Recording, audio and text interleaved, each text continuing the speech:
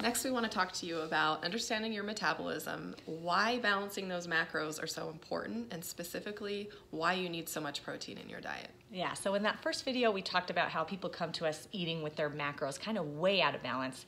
And your metabolism is heavily dependent on healthy hormones, and your hormones are heavily dependent on eating macro balance. So they're really linked together. Eating the appropriate amount of protein, carbs, and fats is the secret to balancing those hormones and getting your metabolism revved up and burning through fat. So your metabolism is like a thermostat. It adjusts to however you're eating.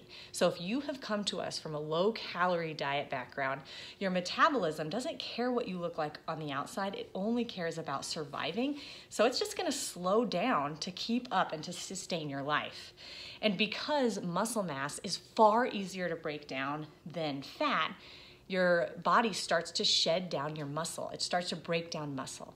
Protein is the building block of skeletal muscle mass. So oftentimes, just adding enough protein intake back into your diet is going to build up that skeletal muscle mass, allowing your body to shed fat. But in order for that to happen, you've got to eat the balanced quantities of macros. It's about so much more than just eating protein or carbs are bad or eating high quality. All of these things are important, but they're important in the right context of how much you should balance your macros. And that's what we're here for. We're going to find out what makes your metabolism burn through that fat. Specifically, I want to talk about too, just your stressors to your body every single day. We are putting our body through so much stress. When we wake up in the morning, we need that coffee right away, or for us, it's Perk Energy. We love that. And then we go and then like that's a stimulant, our adrenaline spikes, and then we go to the gym. And going to the gym, our adrenaline spikes again. We do CrossFit, and so our adrenaline spikes when it goes 3, 2, 1, go.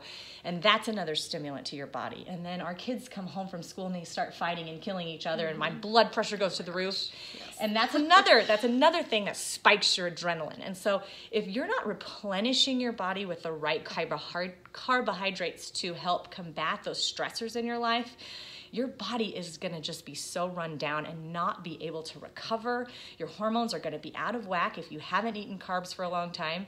So you don't have to fear carbs, and you don't have to fear protein. Again, protein is, in the right quantity, it's going to build up that skeletal muscle mass so that you can burn fat. That's our goal for you.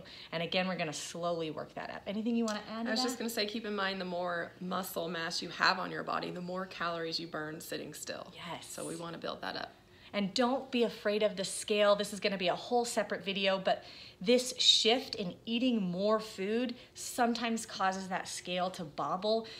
We have clients that are saying, oh my goodness, I fit into this pair of pants that I haven't fit into in 10 years, and the last time I fit into these pants, I was 10 pounds lighter. So muscle weighs weight. There's a good chance you're going to weigh more because your body is going to have that skeletal muscle mass. As you age, muscle mass deteriorates, and you need protein to help sustain your muscle mass and increase your muscle mass.